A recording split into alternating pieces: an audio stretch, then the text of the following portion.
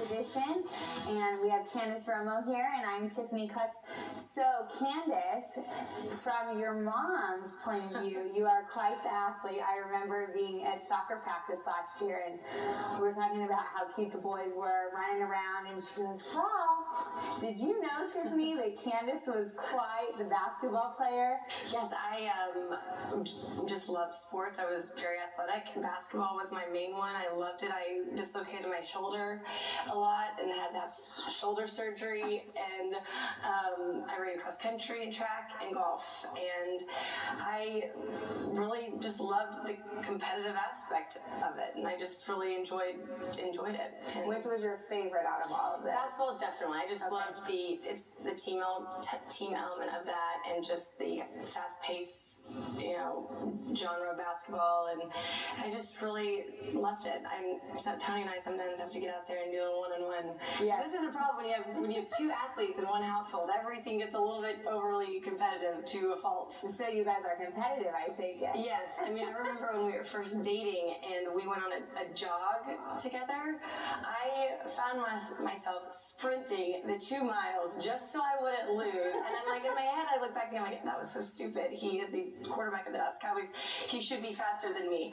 But I halfway through it, he's like, "Okay, we're only halfway done." I'm like, "I can't. I'm done. I can't do this sprint for 2 more miles."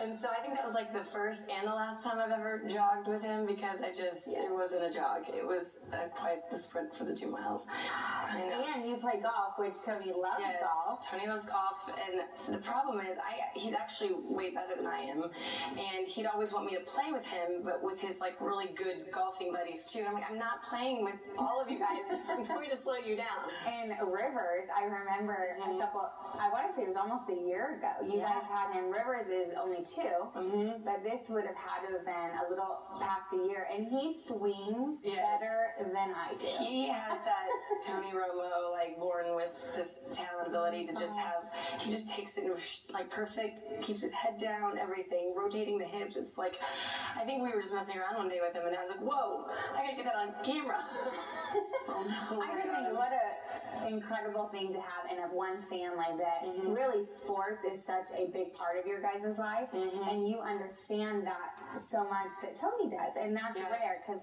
I can tell you, I was not athletic. That was not one of the things that... Well, what's funny about it, too, is that Tony met me after, he didn't see me play in high school. He doesn't know how athletic I am. So when he hears people tell him, that I got, X awards in high school and that I was, this athletic chick, he's always, I feel surprised, because he's like, "I haven't seen her work out like that in years." No, kidding. I think he's always, surprised. I'm like, "One day, honey, I'm going to make you sit down and watch my basketball footage," because I did.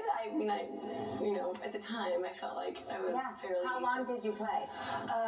Since I was in the, second grade or third grade. Okay, did you play up to high school? Okay. Senior year, and I thought about maybe in college playing, but then I decided just to go for the broadcasting thing. Okay. I wasn't tall enough, probably. No, what position were you? I was a point guard. You were? Wouldn't you? I was a little... I know, people would probably think that I was too tall to even be a point guard, but I was quick, so I could dribble around and do these chicks. Well, stay tuned for more about the wonderful life of Candice.